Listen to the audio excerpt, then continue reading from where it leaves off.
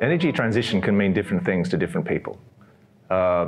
With a firm such as ours in the four corners of the world, I find that there are differing attitudes and descriptions that people attribute to this. In the United States, we tend to be looking more at carbon capture. So in other words, technologies that are used to assist and reduce the effects of traditional fossil fuel extraction. When one moves to Europe, one sees much more in terms of renewables. This has been the case for the last 10 to 15 years, and so one sees a plethora of wind and solar projects. And then when one moves to Australia and Asia, one sees that they're perhaps even further ahead of the curve. Already in Australia, we're seeing hydrogen projects, for example, and some of these projects are on a hugely ambitious scale. I was talking to a colleague this morning in Sydney who was pointing out that the amount of energy produced through renewables on the east coast of Australia, which is of course where Sydney and Melbourne are found, is now at around 27%.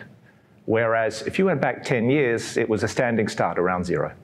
Energy transition poses significant risks and potential benefits, of course, for oil and gas companies. We're already seeing, even in late May of this year, 2021, shareholder activism at the highest levels.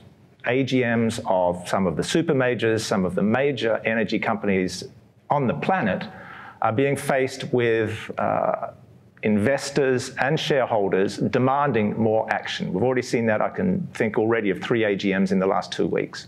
On top of that, they're also facing more judicial issues in the sense that national courts are coming to the fore. We can talk about climate change litigation. We've already seen that this is giving rise to a plethora of different actions throughout the world, many of them in the United States.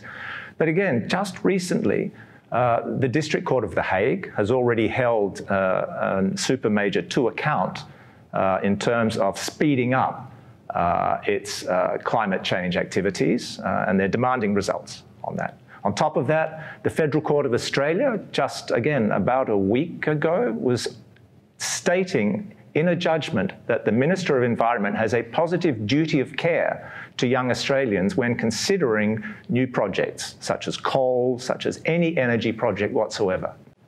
I think we're seeing the type of risks that are already familiar to the energy industry. We've seen them historically. I think they're now being brought into sharper focus. What do I mean? I'm thinking of the risks inherent in these large-scale, capital-intensive projects involving huge expenditures, often in inhospitable parts of the world, and where even the technology itself is a subject of some uncertainty. I mean, you put all of those together and the potential for problems seems readily apparent. And I think that these companies were already seeing that. We're already seeing, for example, in different areas of renewables, different types of issues that people may or may not really have seen coming. We have seen ourselves in the area of wind power that there are problems of noise where you put these near local communities. You've got problems of protection of birded flocks, which may be flying through a valley or what have you. We're seeing with solar, there are disputes concerning the storage of electricity through batteries. You look at hydrogen, a new player just out there, but already what we are seeing is that the amount of water required to produce energy is really huge. I mean, it cannot be underestimated, and that will be a substantial issue going forward.